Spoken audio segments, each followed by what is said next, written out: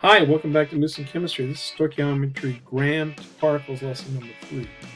How many molecules are there in 175 grams of CF4, or otherwise known as carbon tetrafluoride?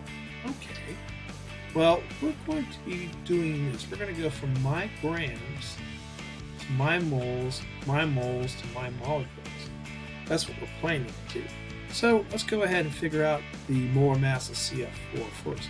We've got one carbon times 12.01, and we have 4 fluorines, and we have those each at 18.99, and these are both at grams per mole. So we're just going to write that down. Not really necessary to write it down, but I'll kind of keep it nice. All right, so when we do the math there, this gives me a total of 87.97 grams per mole of CF4. All right, that's nice.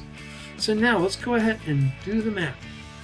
All right, so let's see here. We've got 175 grams of CF4, and we want to turn that into 1 mole of CF4 over our molar mass of CF4.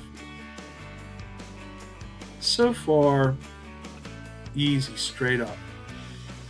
Okay, and then we want to convert this into molecules.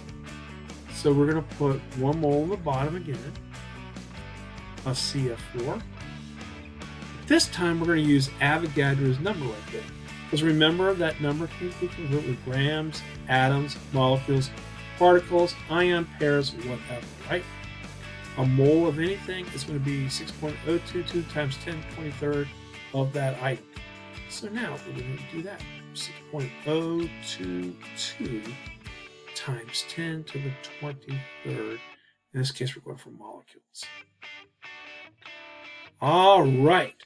So when we do the math, let's see here. This cancels, that cancels, this cancels, that cancels. And what are we going to get? We're going to get approximately 1.20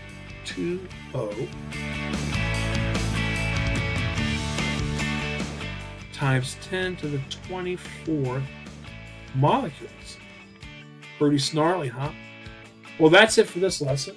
We'll see you back here at Moose and Chemistry.